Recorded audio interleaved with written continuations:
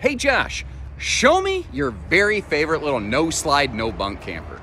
Well, for my money, pound for pound, dollar for dollar, this is the one that I always go to right here. It has so many standout qualities and features, and frankly, just the general arrangement of it really sings to me. The new standard enclosed underbelly is great. This is one of the only campers in this class that actually gives you the option for a factory installed roof ladder, but the little details like the plywood roof and floor construction, the extra tall ceiling, the central air to keep you more comfortable, and the split seating in the back so that when I'm sitting at that sofa right there, I'm staring straight out that big window at my campsite. But if I have friends or family over, it's like very social, very engaging, and it's not a private kind of concept, but it's private enough that it kind of feels like it works, and the extra tall ceiling means I can stand in that shower.